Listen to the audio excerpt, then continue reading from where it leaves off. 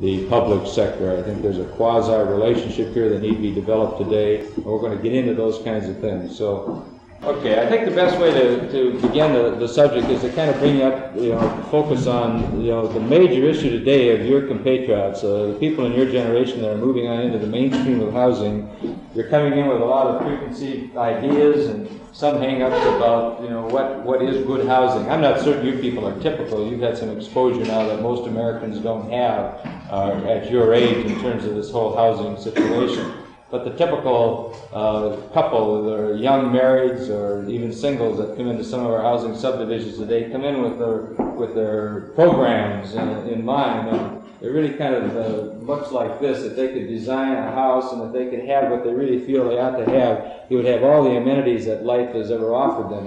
Most of our young market comes out of pretty nice housing, like bathrooms and bedrooms and garages and dining rooms and living rooms, and all the amenities that go into a housing, and that's what you're all programmed for. And when you move into the mainstream and you look for a housing opportunity, you're apt to kind of want, at least what your parents had or what you're used to. And when we see young people come in, they kind of really, when they get first married and live in an apartment for a while and they want to go out and buy a house, they come at us with this kind of an idea. Here's the house I want. It's got all of these factors, big house, garage, living room, dining room, family room, 3 or 4 bathrooms, and all of these things. And they've got an income that can support about a $20,000 house. But we have to appraise them that house won't come in at $20,000. In today's market, it's about $89,352, and that costs considerably more than what they can afford. So we take it back and we make a $20,000 house out of it, and this really kind of symbolizes, where we're going with housing today. We're necessarily having to shrink housing to fit the economic envelope, and I want you to remember that factor, because it's going to be 2 of the major points that I'm going to dwell on in terms of what kinds of things do I, the builder, entrepreneur, control in the delivery process of housing. You're going to see that I don't control a whole heck of a lot, but I do control the size of the house. We have another industry that you may not have studied, you may not really be aware of, that would put wheels into that box and call it a mobile home. And that's another kind of housing, and it certainly is an alternative to housing. Even today in the mobile home business, they're trying to make them look like a house. You've got your wheels, your license plates, your turn signals on there. That identifies it. But the guys like to hang a little mansard roof, a little fake brick, put the shutters on it, paint it white and black, and make it safe. Well, that's an industry trying to move on into this area and providing people with alternatives. I'm not saying it's good nor bad. I personally don't believe that it's good housing. It doesn't really build itself. It isn't built to a standard that I find acceptable at all in terms of lasting for the life of the mortgage and all those standards that we're used to in the real estate business. But it is an alternative. This kind of housing represents today between 20 and 25% of all new housing starts in this country today. Last year, about 500,000 mobile homes were manufactured and lived in. 2,300,000 and some odd thousand single-family and multifamily real estate programs were developed. So we had about 2,800,000 housing starts if you count mobile homes in this country last year. 2,800,000. That's the biggest building year this industry has ever seen. Our second biggest year was last year in 1971, and prior to that it goes all the way back to 1950. It took us 21 years to get over 2 million housing starts. The need was there, the demand was there, but the ability of our marketplace to accept and to allow the variety and the range of housing to exist wasn't there. So it took us all that 21-year period to get housing starts up to an equivocal with need. Okay. I'm going to talk to you, this is a little bit of philosophy, and this comes free with the morning, and as a speaker you have a license to kind of to go at the crowd in whichever position you would like. I've titled this thing, and it's been around the country a few times, it's called I've Got Mine and You Get Yours, and it really begins this whole question of attitude. So let's focus on the problems to begin with. We're going to isolate on about 4 or 5 problems that are true whether you're in a new town environment, in a downtown environment, in a suburban environment, or in a rural environment. These problems are basic to the issues today of the building fraternity, the building industry.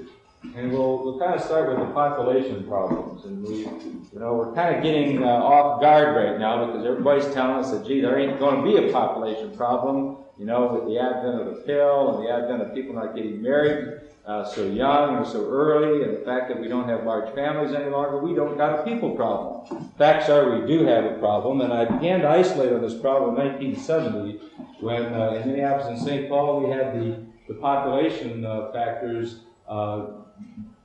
provoked again for us through the census. And it began to say a couple of things, that we've got concentrations coming, and that's what new towns are. New towns are, again, a kind of a reconcentration of a concentration of people in a specific place where we can provide services and amenities.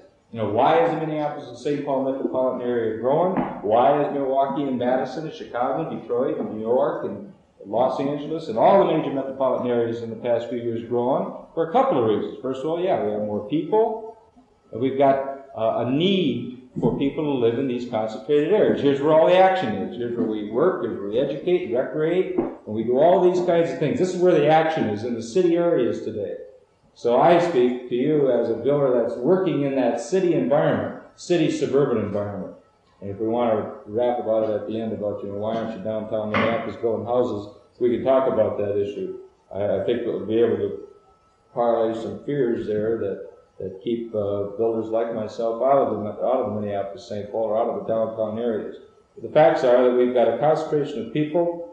They're still moving into the metropolitan area. We've had, in-migration from the rural side, and everybody wants to live where the action is. That's basic. Okay, 1970, we stopped the clock. We begin to start counting people in Minneapolis and St. Paul. We find that we got 1,800,000 people as of that particular date in this 7-county, this is a 5-county figure, in this 5-county SMSA. Now, the Met Council and a few other guys started projecting a few years ago, and they had us by 1985, we're going to have about 3 million people in Minneapolis and St. Paul. Well, they did then begin to take into consideration the new lifestyles and the new social factors which are not provoking large families and early marriages and all those things. In fact, we even build houses for guys today that don't get married. But anyway, they've readjusted their speculation, and they're speculating now that we're going to have 2,670,000 people, 111 to be exact, by the year 1985 in the 5-county metropolitan area. That's an addition of 850,000 new people. And I've got to look this up. I'm not exactly certain, but I think it's larger than all of Hennepin County.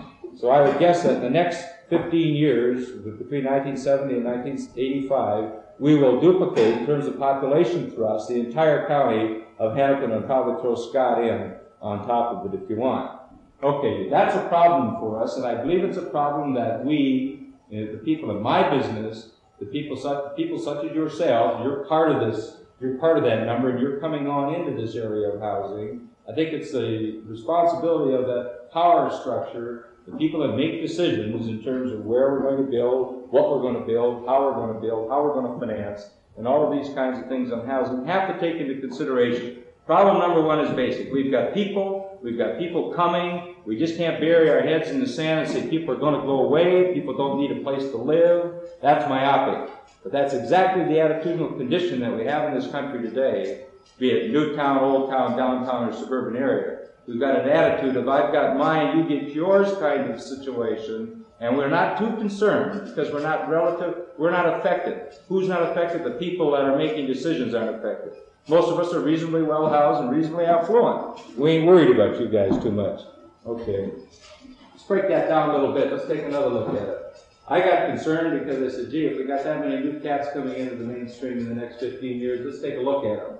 And we find that in 1970, we've got over 48% of our population under 25 years of age, and I would guess that makes up for most of you except the doctor and I. We're the Neanderthals here. But anyway, we might get into that next classification. We've got 48% of our population young, under 25 years of age in 1970. Significant factor, a significant problem for us as a city, as a state, as an industry, as a nation.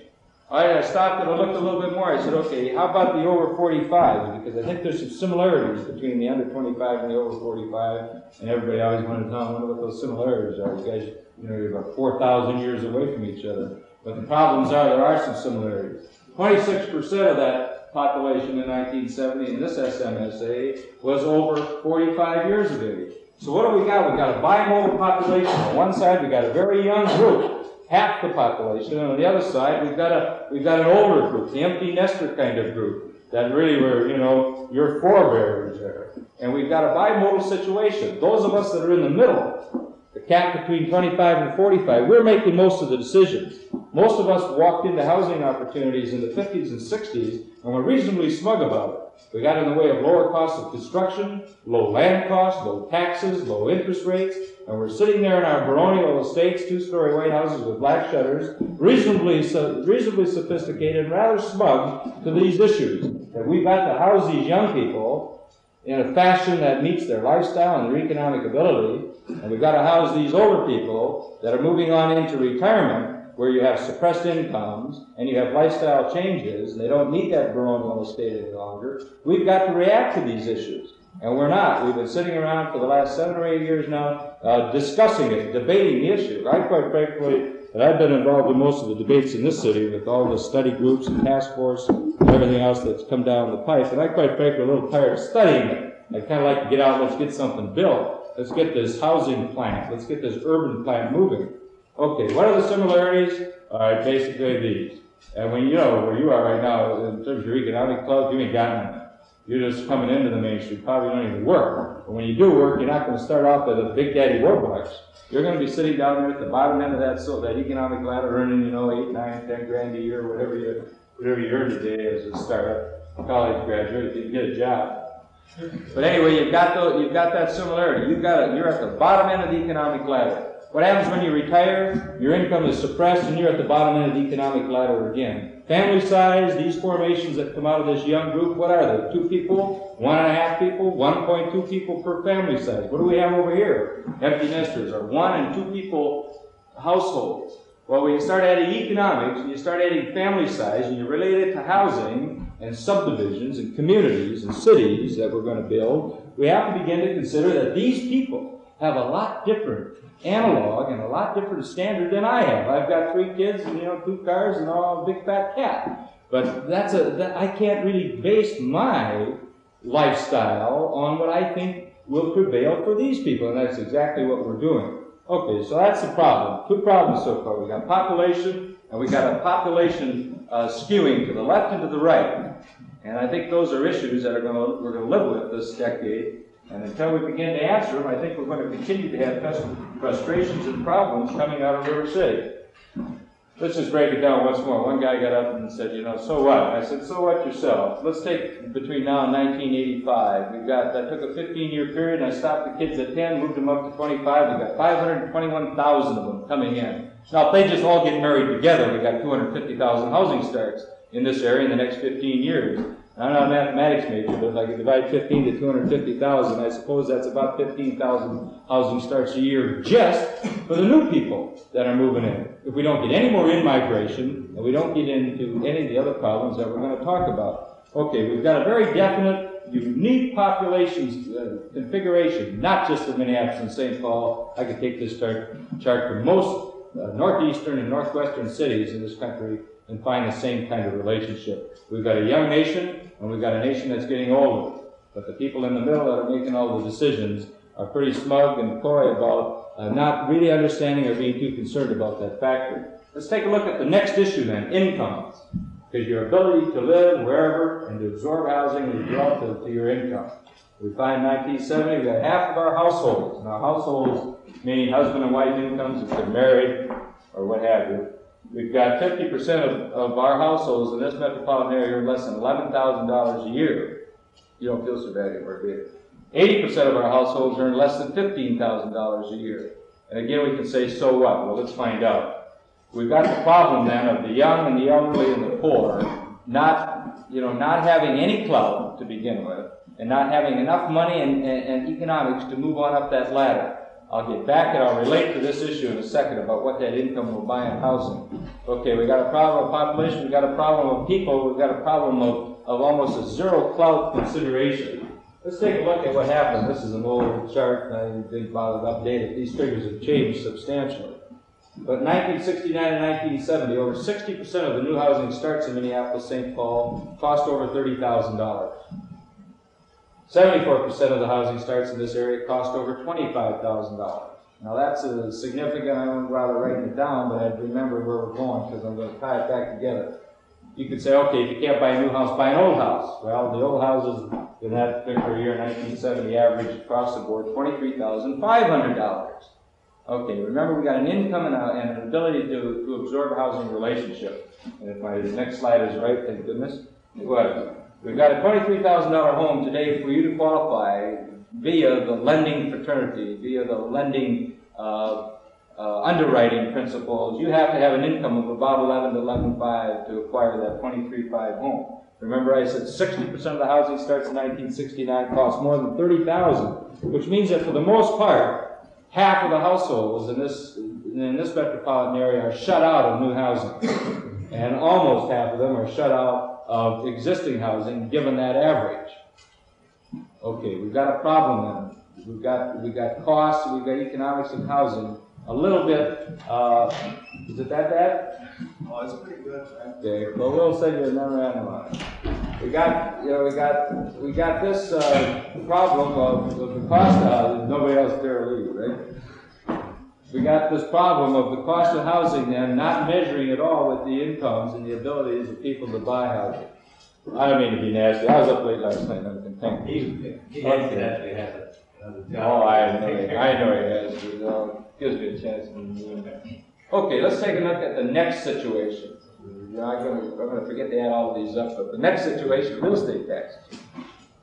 And you might say, well, that's an old issue. That's right, but it's a very significant issue today because the way we began to tax and to raise revenues for operating our cities and our suburban areas today is a very regressive tax. I'm not telling you anything you haven't heard before. What do I mean by regressive? We make the guy that earns a little bit of money pay as much as the guy that earns a lot of money, depending upon the value of the home that he's in, or the value of the apartment that he's in. It's basically very regressive.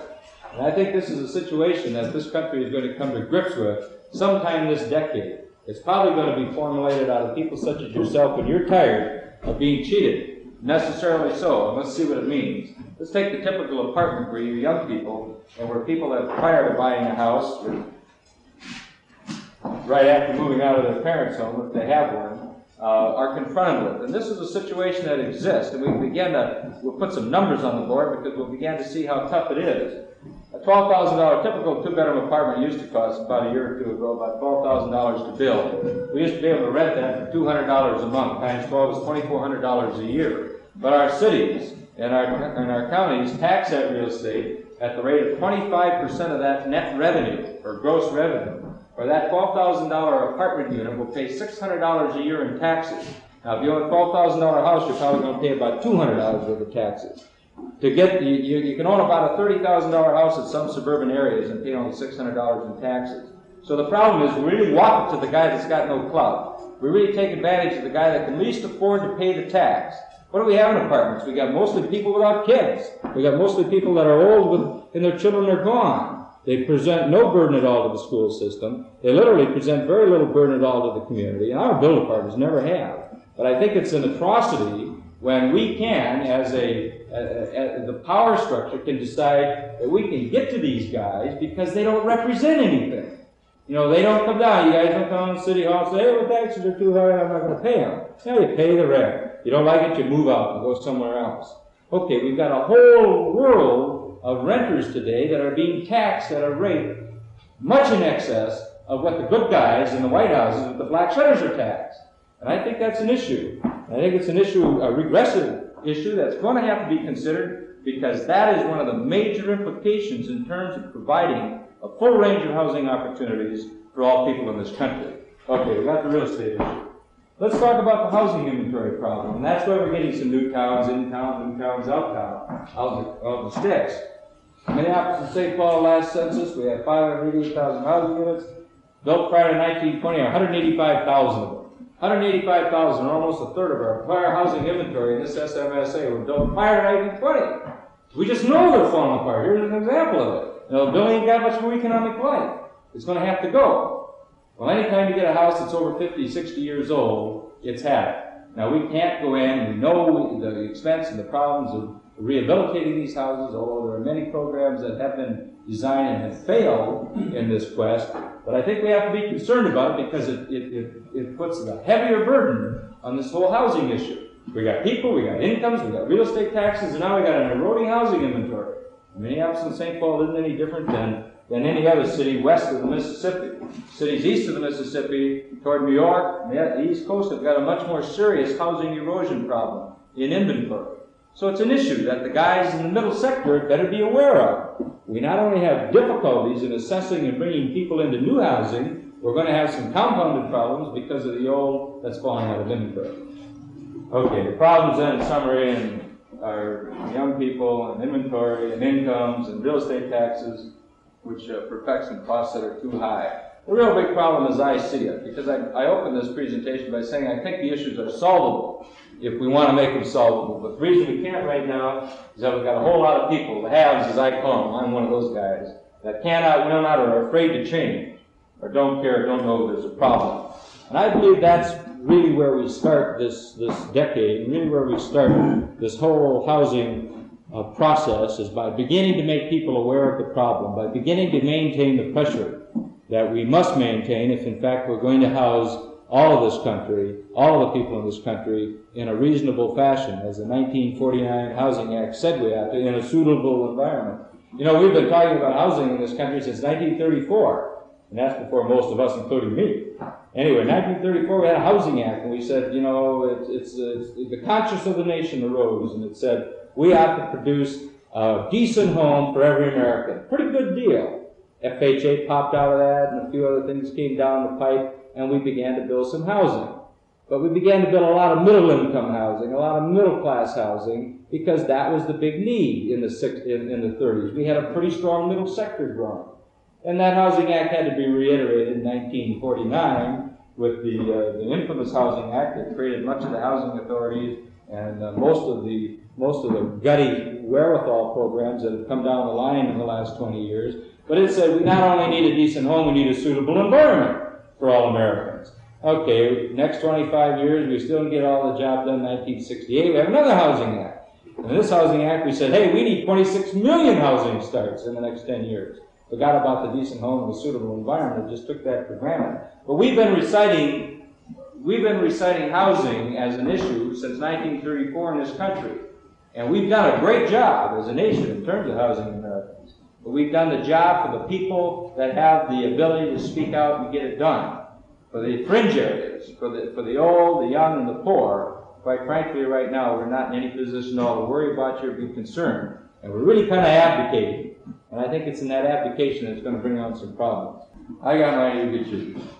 There's the builder. That's me. We're literally the old amoeba. Which way do you want me to go? I want to go this way or that way. I'll go anywhere there's an opportunity to build and try to make a dollar and try to keep myself alive and my company inoperative. That's the guy, he's looking for opportunities, basically. And now let's just see what he can control. You don't really give us much credit at all. At least the nation doesn't give us much credit at all. George Brownlee and President Nixon, a few others said, look at those dummies out there. Costs are so high because they can't control themselves. Well, I'll show you exactly what we do control. I'm going to destroy a myth this morning about the relationship the builder has with this whole cost spectrum.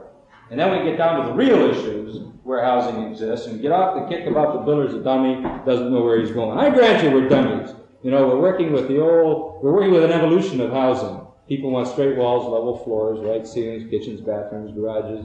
They want all of that jazz. We provide that in the best fashion we can. It's a very highly competitive business. But we are an amoeba, and we keep on looking down the pipe for opportunities. And let's get into it. We tend to control some of the land principles, some of the labor, and some of the material factors, and outside of that, we don't control a whole lot.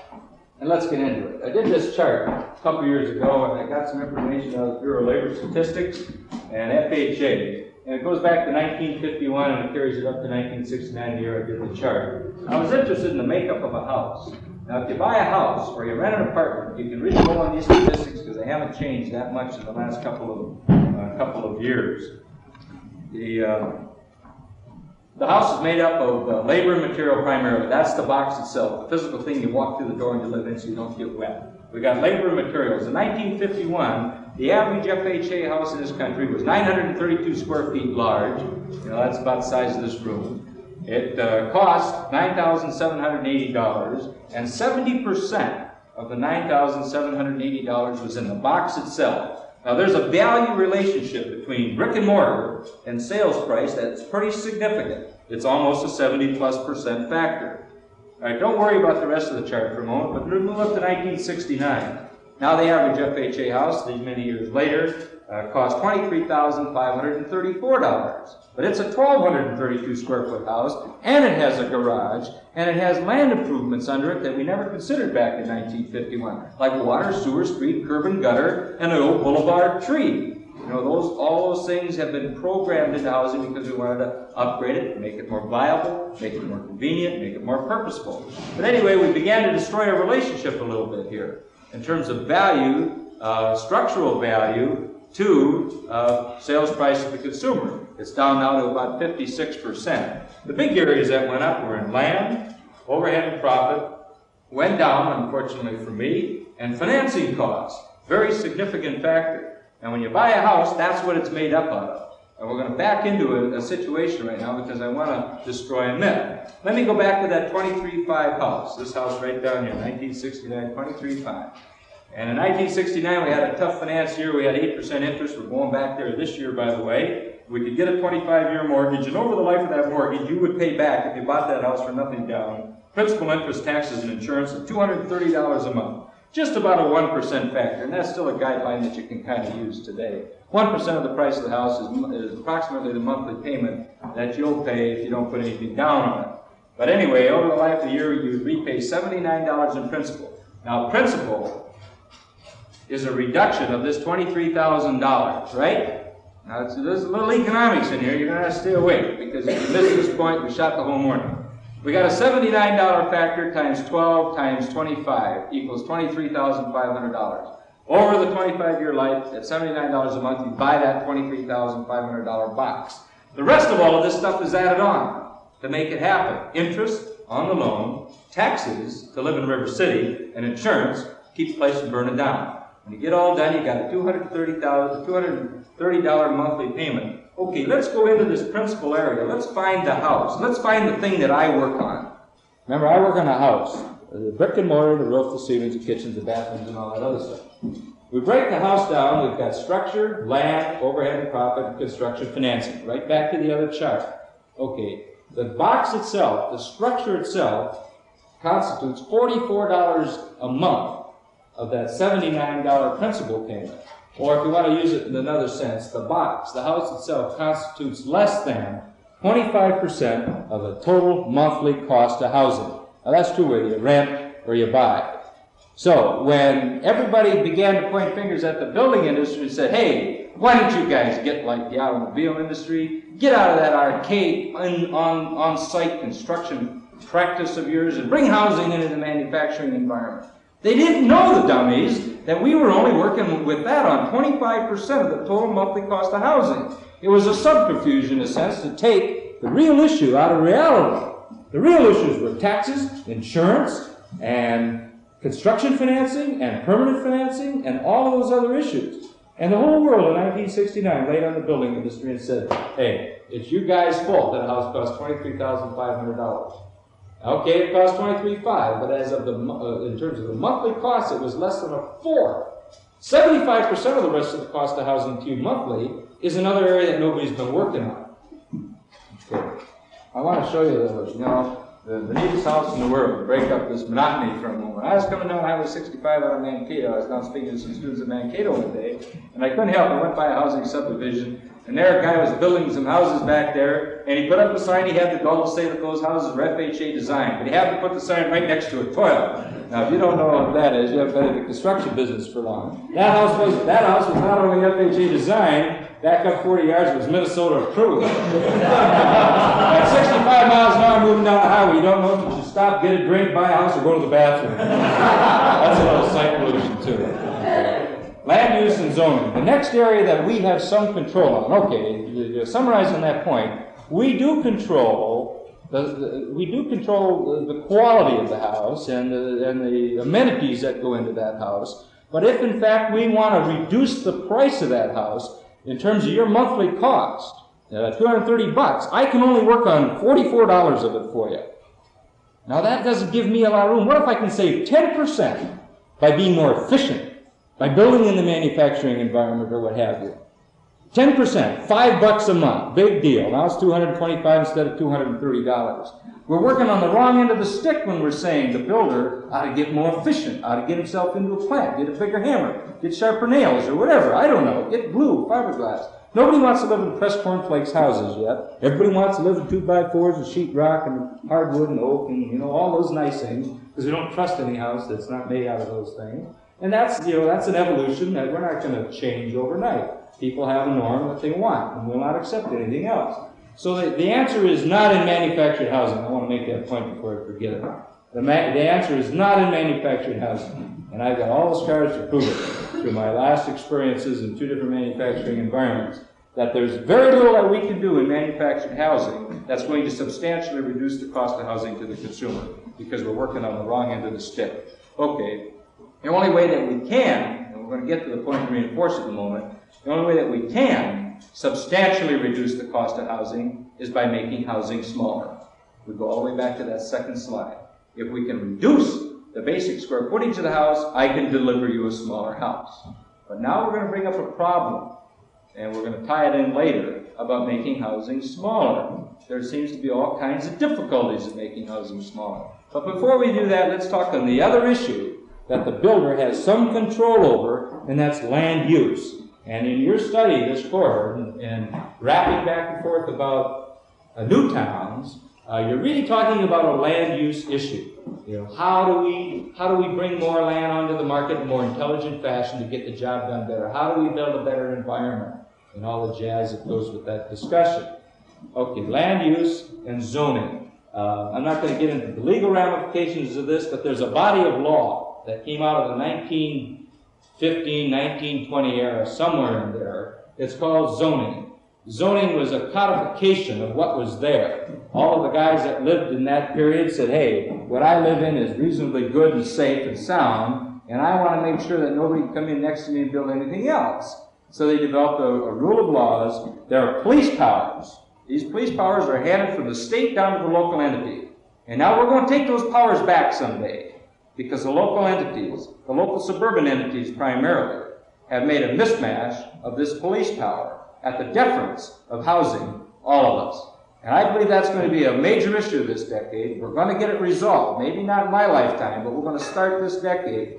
We're going to have to reverse the worst set of laws that have ever been established on the books. You know, a case has not been heard at the Supreme Court level in the federal courts on zoning because it is such a miserable, bad set of laws. There's a lot of discussion that could be had on this, and when you get into this whole new town phenomena or in-town, downtown phenomena, you'll be able to have some fun with it if you want. Okay, but land use and zoning controls, they work together. There's why we had, that's a codification of what was there back in 1949. I used to live in a house kind of like that in Richfield. But here's an example of some heritage. We've always said that we've got to be very rigid in our housing because we can't we can't plunk something down on the ground and then be sorry about it because they're hard to move and you can't get rid of them.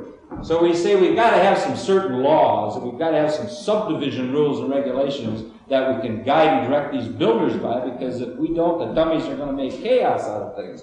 So we say every house has got to be 35 feet back from the front curb, 5 feet back from the house on the left, 10 feet from the house on the side. We've got to have our roads exactly 66 feet wide. And I asked a guy one day, I said, why 66 feet wide? Look, you could drive an Atlas missile down there at 65 miles an hour. It invites you to go fast. Look at that tunnel. Wow, you can get that car going down there 85 miles an hour, but to hit the top of the hill and run over 5 kids. I said, why 66 feet? And the engineer said, well, it's a unit of measurement. I said, what is the unit of measurement? He said, it changed. He said, when we got off the boat at Plymouth Rock and started moving west, we brought with us a unit of measurement called the chain. It had to be 66 feet wide. We've been laying out streets in this country since 1680, 66 feet wide. You got to have a 66-foot street. Okay, I guess so. And we got 66-feet streets. The argument still prevails today in River City. Going for a zoning. You want to change the street width? You want to do a little better job? You want to reduce the cost of housing? You want to make that street a little narrower and really make it more palatable and livable? Put a bend in it. Make it 24 feet wide. You won't drive an Atlas missile down it at 65 miles an hour. That makes common sense. But not with the old rigid middle sector there saying, hey, I've always lived on a 66-foot street. And what I've always lived on is good. I'm a good guy. Okay, I understand that, but that's the problem with attitude that we've got to attack. We've got to change it. That street costs a lot of money. Who pays for it? That cat right there. You know, you guys. All I do is put it in, mark it up, and hope somebody can come over and buy it. I'm not very smart. What does it mean? Okay. With the pressure on costs, and the fact that the only way that I can reduce costs substantially is to make houses smaller, I'm going to do just that. We're going to build smaller dwelling units. And remember the first couple of slides of population? I said we got a lot of young families coming in the pipe. We got a lot of older families moving out of the pipe, and they got some similarities in income and in family size. Today we have a phenomenon. There is an opportunity for us to build smaller units for people. Their needs aren't nearly as baronial. Their appetites aren't as large as ours were in the 50s and 60s. And there's a whole market of people that will accept a smaller home. That's one way to reduce the cost. And we're going to put more of those people on less land through our land use operations and land use controls. Now, if we can do this, build smaller houses and put more people on less land and do it intelligently, now we can begin to, from the private sector, begin to offer younger people with moderate incomes and older people with moderate or zero incomes housing opportunities. Now, nowhere along the line have I talked about anything other than moderate housing, moderate incomes, because from the private sector alone, there ain't nothing I can do to service the low income or the poor. Nothing. I need help to do that. And we just got all the signs coming out of the east that we can afford right now. But 2 weeks ago it said, we ain't gonna help. You got to do it yourself. Okay. The issues then, we kind of beat this thing to death. When you start talking about population and incomes and ability to absorb and all of those things, you talk about the builder's responsibility. What can he do? Yeah, I can build smaller houses. I can do a neat job today. I can do a lot better job than I could 20 years ago. And I can put more people on less land, and then I can cause some assistance in this economic structuring and bringing the price of housing down. Those are the only two areas that I control. Nothing else. Somebody else has got to do the job. Okay. This is from another. These are houses where we put more people on less land, and we make them smaller. Okay, let's go outside this area now of builder control and talk about the kinds of assistance we're going to have if we're going to house everybody in a fashion that 1949 Housing Act suggested. Look to the federal level, and I look to the feds for one thing: money. The federal government controls a capital pool. What's a capital pool? That's a big bucket of money that everybody runs to whenever you want to buy something. And housing gets to that capital pool last. Why? Because it's long-term, low-interest rate kind of money. And if you were a guy with a lot of money, and you had your choice to lend money to that guy or to this guy, and that guy said, I want it for short-term, and I'll pay a lot of money for it, and I'd say, I want it for long-term, and I don't want to pay a lot of money for it, you're going to lend to that guy. And that's exactly what the capital pool does. We've got such an appetite in this country. In Middle America, our affluency has driven us to this capital pool at unbelievable rates. The cost, not the cost, but the factor of money need is represented today in inflation. We've got a tremendous demand. We've got places to go and things to buy and people to see. We've got all of these things to do and credit. We can just go out and buy anything we want. And we do it. We attack the capital pool. There's still only so much money printed in this country. Okay, little housing walks up to the pool last, and if there's anything left over, we get it. Well, I say it's a responsibility then, because we can at the local level. I certainly can as a builder, and I know the banks downtown Minneapolis can, or St. Paul. The federal government has to establish the policies and the priorities in terms of the money and the capital pool. And I believe that if, in fact, we're going to substantially reduce the monthly cost of housing to people, whether it's through rent or through ownership, you got to subsidize it. Now, I've been doing this for 2 years on this stupid, I've got mine, you get your vendor, and I know these facts, and if I can't leave you with anything else today, it's that when you look to housing and the delivering process, look over the top of the builder. Yeah, we're not all white, we don't all wear white hats, but the facts are that we control a very small portion of the monthly cost of housing. Interest rates are the largest single factor, and real estate taxes are the largest single factor that make up that high cost of living in a house or renting an apartment. And I'm suggesting that if we're going to substantially reduce that inequity so that we can begin to house moderate or low-income people, you got to subsidize the interest rates. And I think they have to provoke new financing vehicles. Okay, that's the charge of the federal government. You might say there's 50,000 other things they can do, and I don't believe any of it. I think that's the area that they ought to operate in. Let the private sector then come to the task in producing the kinds of housing that people will want and the kinds of communities and cities that people will want. But let's make the money available. It's an unnatural flow of money into housing. Unnatural because it doesn't span. It's long-term and it's low cost. So nobody wants to put money into housing. Savings and loans right now. Read the newspaper. When the Congress gets back in session, what do savings and loans want to do? They were chartered, you know, a few years ago or a century ago, where a lot of guys got together and pooled their money, and then they lent it out into the community to get things built, to get their community built. The roads, the streets, the curbs, the gutters, the houses, and all those things. It was kind of an ideal. Well, now Twin City Federal and Mr. Midwest Federal and all the other guys are out there really wailing away. People are saving money at a tremendous rate, and they don't want to put money into this housing thing any longer. They can't make enough at it. They want to put it into chattel. They want to put it into mobile homes. They want to put it into anything that they can get their hands on to other than housing. And I think it'd be a serious mistake in this country. And I'm speaking as a stupid economist, but from my position and my advantage point, with my prejudice, I feel it'd be a serious mistake in this country if we were to allow these savings institutions to violate the principle of lending money into the housing system. Because that's the only way people can buy houses. Nobody can pay cash for a house. You know, if we go back to the 20s when there wasn't any financing and say, yeah, you can have a house if you can afford to pay cash for it. Nobody bought houses because they weren't available in those days. But that's not the case today. Ownership of housing, or condominium ownership, or cooperative ownership, or even rental ownership, and I think we can call renting ownership, requires financing and requires capital. So I think therein lies the thrust of the federal government. And those of us that are concerned about housing, and those of us concerned about, living in a house someday, ought to be heard and ought to challenge every move that's ever made out of the federal establishment in regards to these issues. Now, just 2 weeks ago, the federal government decided that subsidizing housing was a bad bet. And they pulled the carpet out from under everybody, and there ain't no more subsidization programs for 18 months, which means that all that will happen now is that our subsidization programs for the next 4 years under the Nixon administration, and I don't want to get into the politics of this because I think he had some justification in part in doing what he did. I don't believe that we ought to use housing as a whipping boy with this economy as we do all the time, but we do. The facts are that when we want to slow the world down, we start pulling housing starts back.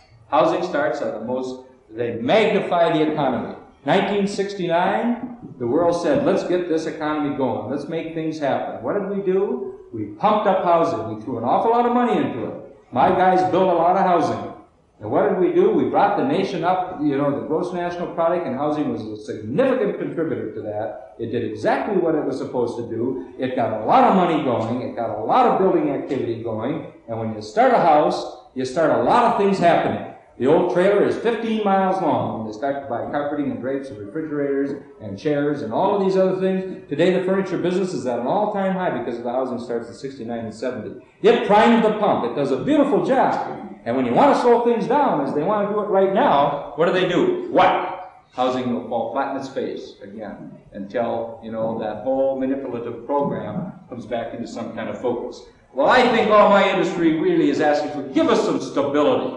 We'd like to be able to plan tomorrow. We'd like to be able to know that the money is going to be available there for the individuals and for the investors to borrow so that we can continue to build. We don't want this kind of gyration. We can't live with it. We can't make any money at it. And our values are eroded. Our housing values are eroded because of it. So I'm saying the federal establishment ought to develop the kinds of finance vehicles that lend stability to this business and that will provide opportunities for people that can't afford and will never be able to afford the market rate programs that are only available today. Okay, you usually say you can't subsidize people because when you subsidize people, bad things happen. Look what happened at Verdago in St. Louis. Look what's happening in Chicago. Look what's happening in Minneapolis and St. Paul. That's the problem with subsidy. You give somebody something, they don't like it. They tear it apart. Well, I don't know exactly where we decided that it's neat for us to take all the indigenous, all the poor people, ram them into a high-rise building, poke the high-rise building up in the air, as you're doing right in behind you. A sister corporation of mine, by the way, is involved in that, and I'll blast it, in private. Don't anybody tell anybody. But I don't know where we got the idea that if we can take all the poor people and all the indigenous and all the people from one social class and ram them all into one environment and say, now you guys be happy. You got a new coat of paint and a new roof. And we ram them all in there. We put a big fence around them so I guess we can kind of watch them. They might do crazy things. Well, they do exactly that. They react to that environment violently. They tear it down and destroy it. They have very little respect for it. Now, I know certainly what's going to happen. You see the Riverside, I understand we're going to get real integration, economic integration, social integration, and we're going to get all that jazz. Well, I'll believe it when I see it, because I'm not entirely certain that in our horizontal society, Minneapolis and St. Paul, the old plains, the prairie, that we can get people to live vertically, successfully. Hope to God it works, but I'm not going to, not going to be amused if it doesn't. Okay, so the problems of subsidies that everyone's pointing their finger at isn't the people. There's nothing wrong with the people. The people are just saying that, hey, if you mug me in the elevator, I'm going to get mad. And that's what happens.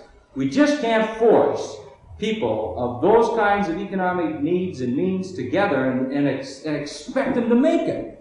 There ain't nothing a good coat of paint's going to do to improve the situation. So that's what everybody says, destroy the subsidy program for housing, because look what people do to it. They kick it apart, they destroy it, and it's a social disgrace, and we got to go on and do other things. The facts are we've been subsidizing programs in this country out of the federal establishment for many years to get done that which we wanted to get done and get done successfully. The airlines are in business today because of federal subsidy. The only reason the railroads have ever run is because of federal subsidy. Agriculture is here today because we want to eat more and eat better and all that stuff. That's good. I'm not knocking any of these things. We got places to go and people to see and things to do. We want to fly. We want to be able to do it rapidly. We want to be able to do it inexpensively. So we subsidize it. And the same thing is true with railroads and agriculture. And yes, we do subsidize middle-class housing at a tremendous rate. The rate of subsidization of middle-class housing is 2 or 3 times the rate in the last few years in terms of cost of the federal government than was the subsidy programs that went out to poor folks. So let's take a look at that. How do we subsidize middle-class housing? It's made middle-class housing.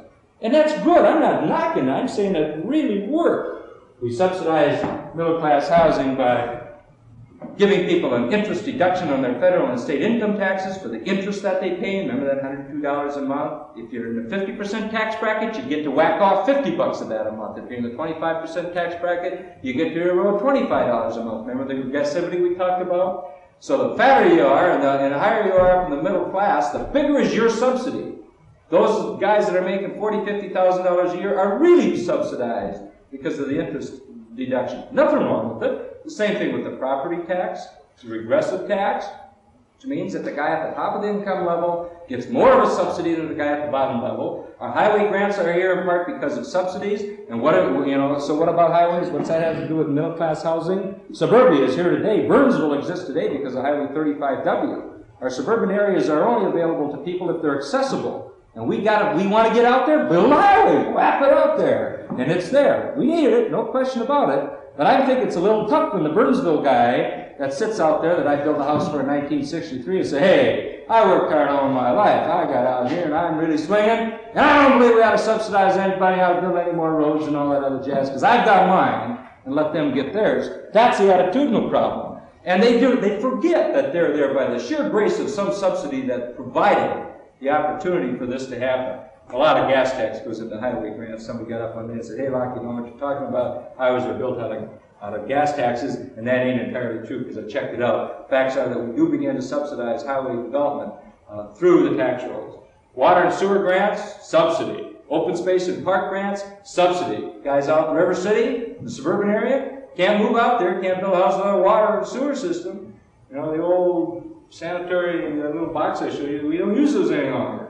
And the only way we can get these today is by federal grants. Okay, another policy that just came out of the federal government affecting that. President Nixon just impounded all the water and sewer, all the sewer funds that were to come down that Congress had had authorized last year that we're going to, you know, expand sewage systems and build new treatment plants and get this environment cleaned up, as you know, I guess, and all these other things. But those monies have been impounded right now. It's really incongruous to me when we got all the environmentalists on one side, hey, we got to clean up things. Then we got the federalist down who says, yeah, we got to, and Congress just says, you bet we have to, and here's $11 billion to do it this year. And then the president decides that no, we're not going to because it's inflationary and we've got problems. I think we got a little hang up on priorities in the country, and I'm certain you guys understand that issue and you can talk about it until you're blue in the face, but I really don't understand it. I don't understand what's wrong with our social plan, what's wrong with our urban plan. It needs help, it needs money. And if we got to take it from some other sector, I think we better do it, because time isn't on our side any longer in terms of providing housing and producing opportunities. Okay, anyway, now you're all smart about how we develop middle-class housing. It's the greatest thing that ever come down the pipe since apple pie. No question about it. It's made a strong middle sector in this country. Dominantly strong, well-housed, and reasonably affluent. Good deal for those guys. I think we got to move on to the issue then, and how do we take care of the rest of the cats? And I used to wail away about the priorities, and talking to you guys about priorities will only incite a riot. So the issues are, somehow or another, I think, with the economy as big and as large as we have, if we can develop the right kind of leadership, the right kind of positive leadership here at the local level, here at the metropolitan level, here at the state level, and here at the federal level, maybe we can get these programs working. Maybe we can begin to spend our money more wisely and get the job done. And until that leadership comes forth, I'm afraid that we're only going to have more rhetorical concerts like this about the issue. Okay, that's the federal action. Let's talk about the state action a little bit. I did this code before we got to this slide before we standardized the building codes in the state of Minnesota. We had 107 building codes at one time. I'll get into that in a minute. I say the state can work on making the system more efficient by standardizing codes, by standardizing those zoning ordinances, how we use our land, so that the little municipalities all around here, the Golden Valleys and the Burnsvilles and the Bloomingtons, can't all decide, you know, how can we, let's see, what can we do to invent a big fat fence that we can build around this community so nobody can get in? And that's in fact what the zoning laws have in part done. And I think the state can work to begin to eliminate the regressive property tax. If we can begin to do some of these things, and as we started to try to do in 1969, and we're partially successful, I'm not going to repeat this thing, you missed the whole trip. The facts are that we were able to standardize a code. We now have one building code in the state of Minnesota, and we've just begun to start to work on these zoning ordinances, and this is a long haul, a lot of rhetoric here too. But in fact, these are the things that can come out of the state. There are a couple of other things that I'll talk about. We don't worry about the codes anymore. We introduced some things in the last legislature which would help. We're saying the state can do some things in terms of developing clout. We said, let's develop a state housing and development corporation which puts the state into the land ownership and the land development business if it needs to take place. And I'm convinced that through the powers of eminent domain, where you can buy land, write it down, and sell it back to the building fraternity, you know, under the guise of building certain kinds of housing and a certain mix of housing, that kind of function works. It's working in New York in part. If you study the New York housing, the New York, I can't remember what it's called. It's a thing that came out of the 1969 New York legislature. That is a New York quasi-private public development corporation that's using funds from the state to get the job done. Anyway, the state can develop that kind of clout. I'm saying we can also begin to, when the FHA starts to back out like it's backing out right now, FHA doesn't want to insure anybody that's a risk any longer. If you make enough money and you smile right, you got the right kind of job and the right attitude, you get a loan insured by the FHA and the VA. Well, they began to abdicate their role. FHA made this middle sector of housing in the 50s and 60s. It was a very dominant factor. It's beginning to wane right now. We're having all the problems in the world of getting a loan through FHA. They're just kind of saying, hey, HUD, you were there. FHA lives there. HUD is saying FHA ought not to exist any longer. We ought to kind of get out of this business because, you know, for some reason we don't need it any longer. Well, if that's the case, then I think the state had better come to the cause, and we can do the same thing with either a very public or a quasi-private public kind of insuring entity. We can begin to develop a state mortgage guarantee insurance corporation. I presented that to Governor Anderson in his housing message. I did his housing message for him, and I was a Republican at the time. And I did his housing message forum that he brought to the legislature in 1971. We incorporated 9 points into that message, that special message that went to the legislature in February of 71. The building code was one of them. The Minnesota State Finance Agency was another one. That's a law now. It's being tested in the state Supreme Court, and it'll win. And then we'll have a state housing finance agency that can put money into the capital pool issue, put money into the capital pool specifically for housing in Minnesota. We presented that and got beat. We presented that and got beat. We might be back and try it again this session. Facts are that there are some things the state can do if it begins to develop an understanding and an awareness and an attitude toward housing. The tax situation we've talked about. Let's talk about the local conditions and get this thing wrapped up. We've got these basic things that I think the local community can do to help promote a broader range of housing opportunities for a broader range of people. We can encourage development. We discourage it now. We make it the most difficult thing in the world to do to bring housing on the mainstream. My God, it takes time and money and effort, and you're beat across the head and shoulders left and right, because all the people, I was in a zoning on Tuesday night in Eden Prairie, 185 acres, wanted to build 497 housing units in Eden Prairie. And we had a public hearing, that's the forum, where all the local residents that are affected by this thing come in. And when you hear people say, I moved out here, to get in the country, and I'm used to looking at that vista, that farm. I think it ought to stay as a farm. And another guy will say, what kind of housing are you going to build? You're going to build dingbat housing? You're going to build little houses for poor people? Ruin my real estate values? Ruin what I moved out of Eden Prairie to have? Well, that's the attitude. It's just prevalent. It comes at you at every zoning hearing. Every time you want to bring a new housing factor on board, you got somebody that's there that's saying, hey, if it ain't exactly what I live in, exactly what I'm used to, it isn't any good, and we don't want it here. And that voice rings loud and true, and it's defeated many, many housing proposals because the local attitudes are not designed to encourage development. We do not give any bonuses for excellence. Believe it or not, there are some good builders that will try to do the good job. They'll try to do their land plan right. They'll try to provide a level of amenity that works for that community. They'll try to do all that they can do to, remember, hammer down those costs. We know the lower we can deliver a house for, the more people we can service, and the more money we can make. Our motivation. Nothing wrong with it. It keeps us alive. But we need to be paid for some of that excellence. How do we get paid for it in the community? Well, if I come in with a good zingy development, and it has all of these facilities built into it, and it's a good project, the community can help me defray those costs by giving me extra density or letting me narrow that 66-foot street down to 30-foot. There are a lot of trade-offs that could be developed if our communities would turn their head on straight and decide that they ought to develop some bonus programs for excellence. They don't today, but they're going to have to if the builder is going to be able to take a little crack at the thing that he can control, the size of the house and his land development costs.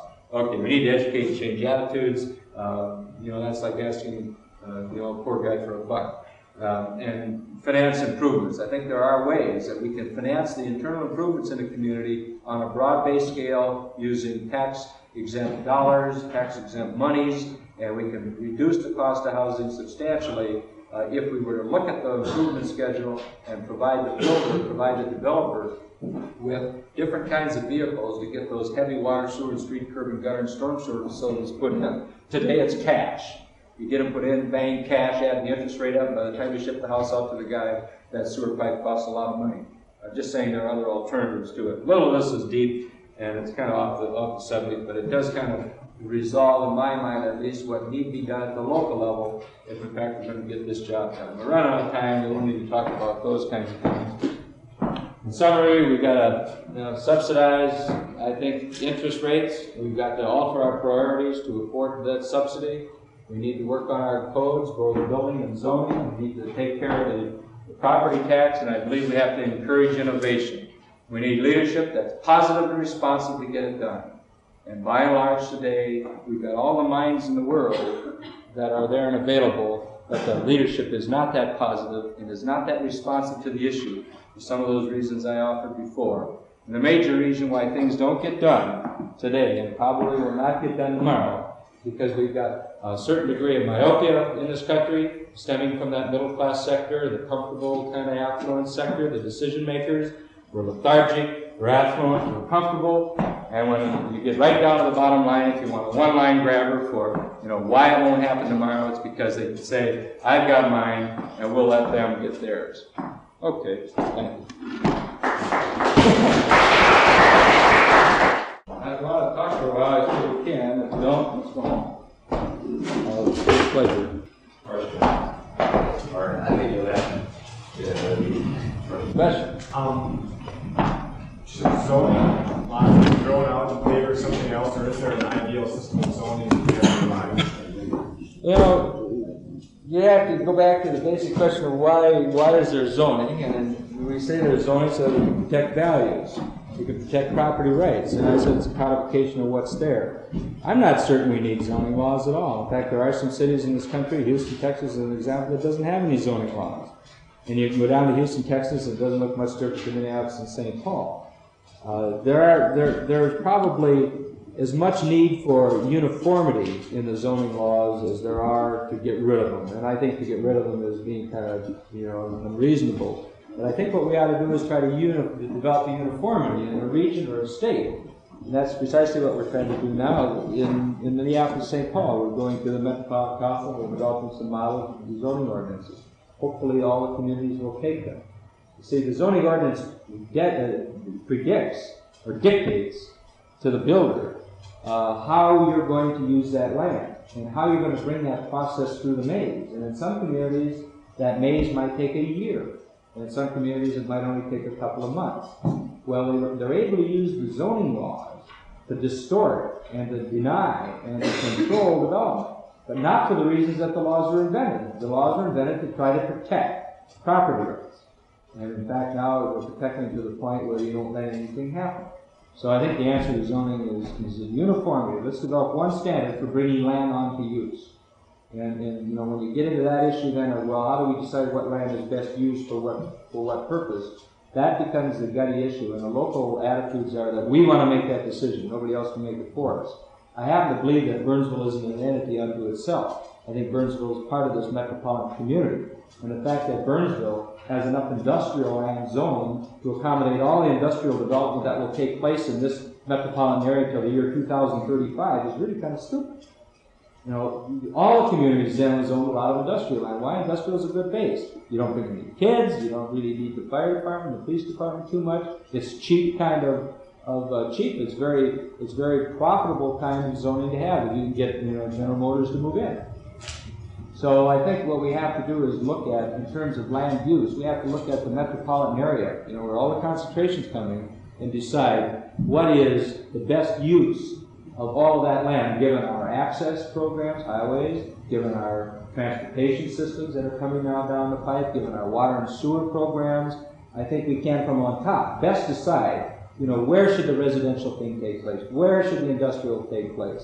And we know it can't take place too far from one another because of the problems of transportation. It's a major issue today that goes well beyond the local little entity like Burnsville. I don't think Burnsville is capable, or Bloomington, or Edina, or any community is capable today of deciding what's best for that community in light of all the other communities that are affected by it. So I think uniformity and standardization is probably what need to take place. It's also related to that. Has something to do with the Metropolitan Housing Redevelopment Corporation idea. I hear the reaction to that from housing redevelopment authorities in various municipalities. They fear that the state organization will take them out of business. Sure. No question. It's that whole, you know, it's you know, when somebody has control, it's a toughest thing in the world to wrestle that control from somebody, and you know, it's a natural reaction. They say, hey, we control the destiny right now, we don't want to change that. And there's a great deal of fright. The real fright comes about because everybody relates their zoning control to their next door neighbor. Now, if we can maintain control, I'll be certain that I don't have to live next to any black folks or poor folks, because I'll zone them out. So they don't want to lose that control. It's very precious to people. And that's an attitudinal problem. It goes to this whole issue of attitudes, which are going to be long-term changing. But I think we're going to have to. We're going to frustrate this system so much, and we're going to confuse the system so much with the sprawl, the fragmented sprawl, that someday we're going to wake up and say, my God, what a mess. I'm just saying maybe we ought to get smart and decide that we're going to have a mess, and let's not let it happen. But you're right, Is there a chance we're getting this bill through the legislature? It looks much better than last time. well, I think it looks better right now because the federal government says there aren't any more subsidized funds. So, we might be able to slip it through because no one has to worry about it. Because, without subsidized funds, there ain't no housing built for poor folks at all. There will not be any more housing built for poor folks that isn't already online. So, I think if it happens, it might happen this time. We're going to, go back and try to get it done. But, you never know. The legislature is still a rural legislature.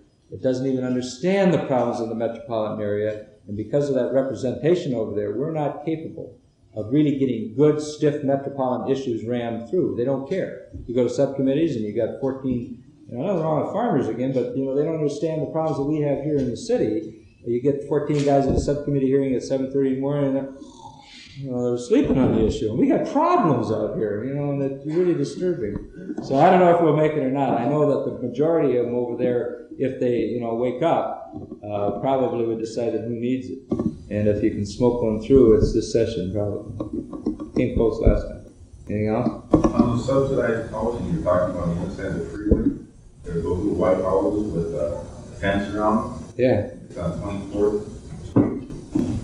Could you explain some more about that? I walked by there, how was that morning, what was going on there? I don't know anything about it. I didn't talk about that specific project. I'm saying is that what we've done today, what the Housing Act if the Housing Act of 1968 failed, it didn't fail because of its subsidy programs. That worked fantastically well. It started a lot of people into housing. But what we said, and what the community said, is that, well, if we're going to build any subsidized housing, let's put them all together. And I use the slang term or the slang feeling of we put them all together so we can watch them. But what do we do when we concentrate that form of home ownership? You have to remember now, these are basically people that have never owned a home before, don't know how to maintain it, have no understanding of the problems and the inequities that come out of home ownership, and aren't prepared for it. So when we put them all together, they've got nobody they can talk to, or they've got no norm they can go out and look at. We represented to Mondale and Brook a year ago that it was part of the 1970 Housing Act, which is failed, that we ought to subsidize individuals and not the box. Let the individual take the script out and go find a house or rent a box wherever he wants to and assimilate himself into society. I don't know if that'll work, but I think it's a better program than what we have, but we still need subsidy because it's the only way the cat's going to be able to buy anything. So if we're saying subsidizing the box, the white houses, and the big tall buildings doesn't work, okay, let's not. But let's not forget the people. Let's try another program. Right now we're playing ostrich. Put our head in the sand and say, oh, it'll go away. Hell, it's not going to go away. It's going to run right over us one of these days. We haven't had a Detroit or a Watts in Minneapolis yet. If there's some way that we could simulate the disaster, if there was some way we could take all the guys in Minneapolis and St. Paul and make decisions, put them into a room, and then somehow or another, on a panoramic screen, simulate the disaster. Burn Franklin Avenue down, or what have you. Gee, I don't want anybody to do that. But I'm saying if there were a way to simulate that, we could begin to see that our ostrich position is only going to hurt us eventually. And just get smart. Let's get out in front of the problem. But until you're affected, until you have a kid that can't rent a house, or can't buy a home, or you have a parent that has to move in with you, because you can't afford, live by himself, you're not affected. And that's the whole central system in this country right now, people that aren't affected by the issue. When we are affected, what do? Super job. Sputnik went up. We were affected. What do? Whammo! We got to the moon 50 times. Spent a ton of money. We were affected. We got the job done. This nation has still the most fantastic ability to get done whatever it wants to get done. My only cause is, let's bring housing over here and put it into the mainstream. The urban plan. Let's want to get that done. And when we decide that we want to get it done, we will. I think it's going to have to take the disaster. It's going to have to take that to bring this issue out and to get it accomplished. And until that happens, I think, again, all the rhetoric is just going to be a lot of fun and we get horses screaming. We'll be an optimist, but what kind of commitments do you see coming out of Washington now in 1976? Well, I'm not very smart, and I don't really know. I don't think you're going to see any commitment come out in the next 2 years that will make any sense at all. And I wouldn't be surprised at all I guess I am smart enough to think about one thing. I think what we've seen, and this could be good, President Nixon is saying, we're paternalistic. We've gone to the feds for everything we've ever wanted, and the feds at best screw the programs up. So he starts to cut off HEW and HUD kinds of programs, and he's really saying, hey, states and local communities, the problem is yours. Now we're going to divert some funds down there for you, and you handle the problem. Don't come to Washington for it. I think that's a smart move. It's a very difficult move because the direction isn't that good. He's just saying, stop the world, you figure out the problem. The direction, I'd really be a pro-Nixonite if he did what he did and then gave direction and implementation and programming that would work at the state and local level. But right now we've laid it bare, and we got all these guys, these mayors and these governors and everybody standing around all of a sudden figuring out that when they lose all those federal programs, the special revenue sharing and the revenue sharing funds that are coming down the other side, it's about like this difference. It's very small. It means the states and the local level are going to have to come in and pump it up, make it happen. And we know they're not going to do it until that disaster starts poking at them. So I don't see that you're going to get any programs out of the federal establishment during Nixon's regime unless Congress becomes awfully uptight and can, begin to override the veto that will alter that course at all. I believe Nixon believes that housing is a local issue, state and a local issue, and that it ought to be handled there. I kind of agree with him if he would give direction and if he would also do what he has to do, and that's maintain that capital pool, because that we can't do at the state level or the local level. The airlines are a local issue. Pardon? The airlines are a local issue. No, but it's a moderate issue and it's a middle class issue. And what the middle class wants, we get. He doesn't argue with that. The middle class aren't arguing for housing. There's no boodle connected with housing. Have you ever seen a politician come out and cut a ribbon on a new subdivision? There's no way to get a vote out of housing. It's a very, very basic. There's no boodle connected with housing. Now, if there's a way we could tie boodle to housing, what's boodle? That's money that goes into election funds and all that other jazz. Flow. If there's any way to tie that to housing, I think then we'd have housing on the airline issue. There's boodle connected with agriculture and airlines and railroads and middle class housing, but there ain't no boodle connected with low cost housing. Maybe that's what we ought to invent, the boodle system. Yes, sir. Ma'am. Miss. Reference to reasons why developers don't go to the city and try to Okay, remember that beast that was looking down the Mojave Desert there? He can't see any opportunities in the city area. There's no direction and there's no programming, there's no accommodation for him. We are not philanthropists. None of us got enough money to come in and to handle all the problems of the inner city in terms of aggregating land and aggregating market. Now, if somebody can aggregate land and aggregate market, the private sector will come in and zing. But until that's done or accomplished, you won't find us here. We just can't do it. You try to buy 5 square city blocks in the city of Minneapolis. Well, that's what they did at Cedar Riverside. It took them 10 years. And the only way they got bailed out of there is because there was a federal program to bail them out. That federal program hadn't been there, you might have to tear that building down tomorrow because it doesn't live. So there was the federal government doing what it can do with its money, and the private sector doing what it can do in terms of its ability to take a lot of time to put land together and then to make, the private sector react and bring housing on. I think we got, Bill is back here, and I've been taking shots at Cedar Riverside. I'm not taking a shot at it. I'm just saying that I think there's some very deep problems in that project that haven't been very well thought out. And they might work, but and if it works, it'll work because of the uniqueness of this location. It's a very unique site. It's in the mainstream of a hubbub of activity. It's got all the cultural attitudes, and it's got all of those things going for it. It probably will make it. Yeah, we've also got the skewed market back. We've got the empty nesters because they're the professors and the professional type, and we've got the students. We haven't got anybody who's never free. I could tell you another thing that's free for the morning, and it's been my experience knowing the developers at both Reston and Columbia and Jonathan, that there are no economics in those programs that make sense at all either.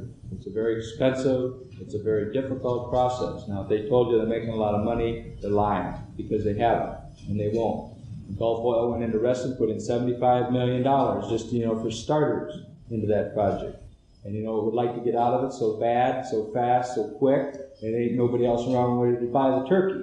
And Columbia will make it because it's in the center of urban exploitation, literally. That's the center of an urban mass, I mean. You got GE East down the line, hiring some thousands and thousands of people. You got Baltimore and Washington. It'll be the one new town that makes it. But it'll make it probably more heavily on the moderate and upper side than it will the low side. Although they have a mix in there, it's not too bad. But that's a long-term project too, and the only reason it's going to cut it is because it's in the center of that urban mass. So the Jonathans, my estimation, aren't going to make it because it's not in the center of an urban mass, and except for the federal funds right now, which gives it time, to exist, I don't think there's any particular need or encouragement for people to drive that far out and live. We got all of Eden Prairie in the way, all that land, and they didn't got nothing out there that's that much better than what we're going to be able to develop inside them and cut away out. So the new town phenomenon in this country is not the same as it is in England or Europe, because their housing is structured much differently. It's kind of a forced housing issue in those countries. Today, housing is not forced in this country except for the poor folks. So I don't think that the new town phenomenon, assume you've had a good time studying it, ought to be dispensed with. I think it's necessary and it's going to continue to happen, but it's not very economical. On the private side, is going to have a very difficult time getting enthused about doing any more of it. Well, I appreciate the opportunity, and I guess it's time to go to work. Thank you.